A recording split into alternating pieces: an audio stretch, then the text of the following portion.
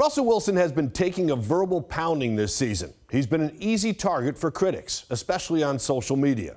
Monday night's one-touchdown effort in a loss to the Chargers was the latest in his laughable line of nationally televised games. In the second half of that game, Russ completed just 3 of 11 passes for 15 yards, which only fueled the flow of memes on Twitter.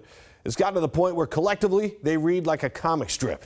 But Broncos fans and management aren't laughing. Their quarterback has become known more for his clichés than his plays. Ever since he uttered the words, "Broncos country, let's ride," he's been the butt of a lot of jokes. He practically invited people to make fun of him, and they did. In fact, they piled on. I'm surprised he hasn't drawn a flag at the rate the NFL is calling roughing the quarterback this season. Russ has had some forgettable performances so far, especially in the last 2 games. After those games, the Broncos organization attempted to offer injury excuses for his poor play. The team said last week Russ played with a strained lat. This week, he played with a bad hamstring. But those injuries have nothing to do with his decision-making. He's not seeing wide-open receivers, which is part of the reason he's 30th in completion percentage. Closer to home, Seahawks quarterback Geno Smith leads the NFL in completion percentage. And according to Pro Football Focus, Geno is second only to Bills quarterback Josh Allen in overall quarterback rating.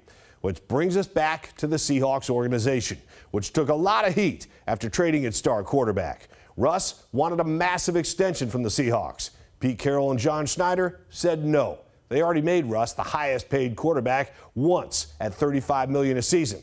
He was 30 years old at the time. Why would they pay him $50 million a year in his mid-30s? It made no sense, and they knew it.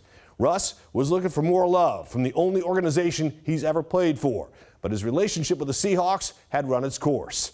Now it's the Broncos who are on the hook for the $165 million they guaranteed him.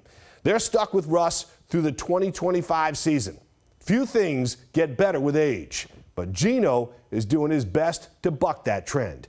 He's running Shane Waldron's offense the way it was intended to be run, with a quarterback who sticks to the script and limits his ad-libs. That kind of performance has helped lead the team to a share of first place in the NFC West.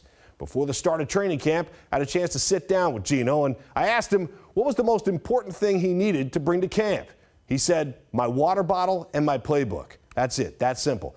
He has proven he is all business. No corny cliches, no equally corny social media posts, no programmed responses. He's not Mr. Unlimited with a celebrity wife. That entire act belongs to someone else. And while the curtain seems to be dropping on that show, it's only beginning to reveal what's now playing in Seattle.